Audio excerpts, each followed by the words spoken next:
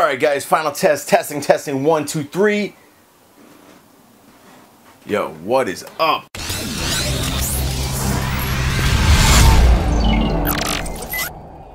What's going on, guys?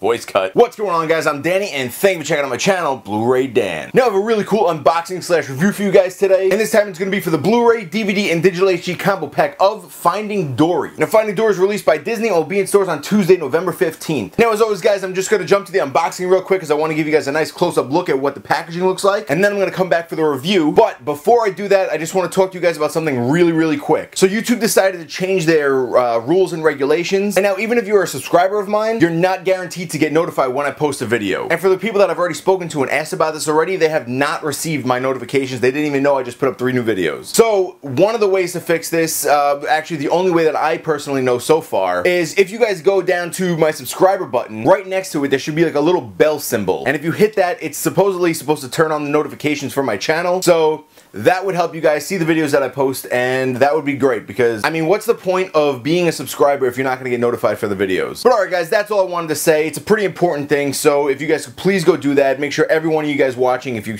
an old subscriber or a new subscriber, please hit that bell button, and yes. Now let's move on. Let's get to this unboxing right now. Alright guys, so here we go. Here we have the Blu-ray, DVD, and digital HD combo pack of Finding Dory. Now right off the bat, I mean, this, you can see it's an absolutely gorgeous slipcover. We get a really nice white border around the whole thing, and I think because of that alone, the colors pop even more. Of course, right here up in the center, we have the title of the movie, Finding Dory. Underneath that, we have Dory herself, and to the left of her, we have Marlin and Nemo. And then you can see she's surrounded by all the different characters within the movie. There's the octopus, the whales, and we get the stingray right there. And if you could look really closely, you see the whole entire school of fish right there on top of the stingray. Right here, we have a sticker that says over 2 hours of bonus features, and underneath that, we have a quote that says the biggest animated movie of all time. Now guys, if the coloring alone wasn't gorgeous on the slipcover, there are some details to it that really make it so much better. For starters, if you look right here, it has a holographic feel to it. If I turn it, the way they did it makes it look like rays of sunlight shining in the ocean, and you can see it right there. It looks really nice. And then on top of that, we get really nice embossing on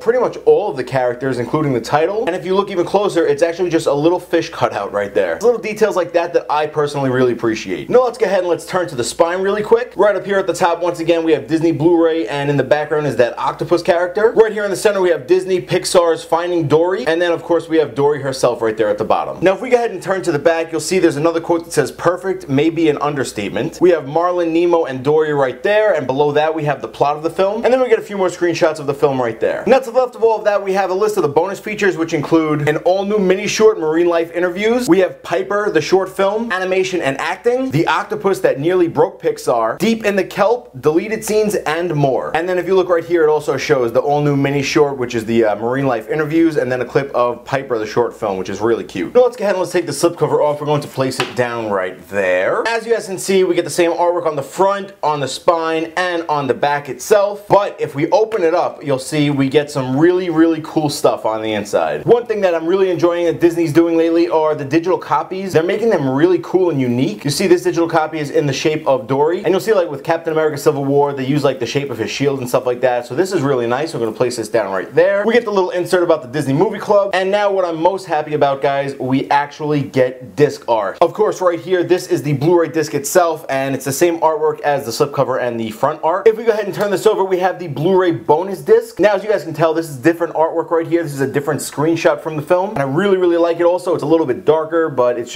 really nice. And then, of course, we get the DVD disc right there. But, I mean, I'm really happy with that, guys. I'm always welcoming some inside artwork or disc art. But alright, guys, let's go ahead and let's start packing this stuff up. Let's go ahead, let's close this case up, and let's get the slipcover back on right there. But alright, guys, in all honesty, I could not have been happier with this release. There's so much detail to it. I mean, from the holographic look that it has with the sunlight coming through the ocean, the tons of embossing on the characters, the title, everything, and not to mention the disc art that we don't usually get, I'm definitely satisfied with what we got. But other than that, guys, that is pretty much it for this unboxing. I want to thank you all so much for watching. I really do appreciate it, and I hope you enjoyed my unboxing for the Blu-ray, DVD, and digital HD combo pack of Finding Dory. Alright, guys, and we we are back. I hope you enjoyed that unboxing. Now let's get on to the review portion of this video. So I'm just gonna go ahead and read the plot on the back of the case for you. It says, from the Academy Award-winning creators of Disney Pixar's Finding Nemo comes an epic undersea adventure filled with imagination, humor, and heart. When Dory, the forgetful blue tang, suddenly remembers she has a family who may be looking for her, she, Marlin, and Nemo take off on a life-changing quest to find them. With the help from Hank, a cantankerous octopus, Bailey, a beluga whale who's convinced his biological sonar skills are on the fritz, and Destiny, a nearsighted whale shark. Bring home the movie overflowing with unforgettable characters, dazzling animation, and gallons of bonus extras. Now guys, this movie is full with so many different emotions. I mean, there are times that you're happy, there are times that you're sad, it's heartwarming, and all of it adds up to this one big great movie, and you're really just rooting for Dory to get home and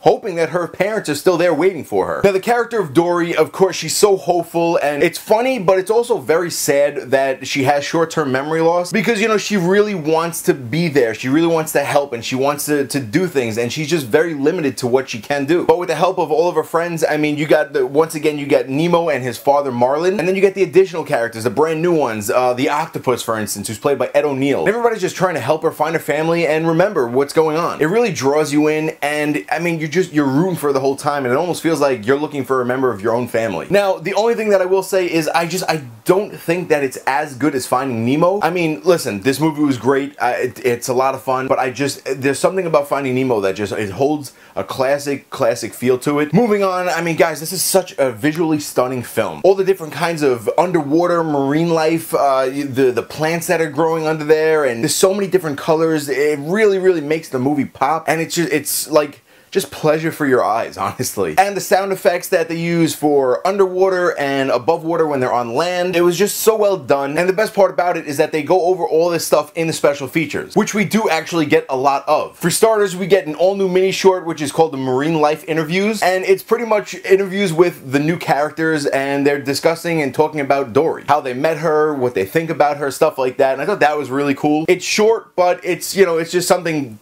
nice that they added in. And then of course we get the Piper short film, and that's the one that they played before the movie started, and it's about a little bird whose mother's trying to teach her how to catch her own food, and when she goes to do it by the water, the waves hit her and she's like terrified until she learns how to fend for herself pretty much. And I mean, that right there, guys, that was so beautifully done. Next we get animation and acting, and this goes over, well, of course it goes over how they animated the characters and what they put into it and why they did certain things, why they made them look certain ways. And then of course the acting portion is we get the actors, we get to see the behind the scenes of them actually voicing the roles, which is, I absolutely love seeing that. You get to see the people get into the characters, you get to see them play out the emotions that they're portraying in the character, and usually when they're doing voices and filming for movies like this, they're having a blast. And I really think that's awesome, and it's probably my favorite special feature out of everything on here. Next up we get another really cool one, and it's called The Octopus That Nearly Broke Pixar. Now this one is all about the character Hank the octopus, and it goes over how difficult it was to animate this specific character. And it just shows that the way octopus really move made it really challenging to figure out how to do that, and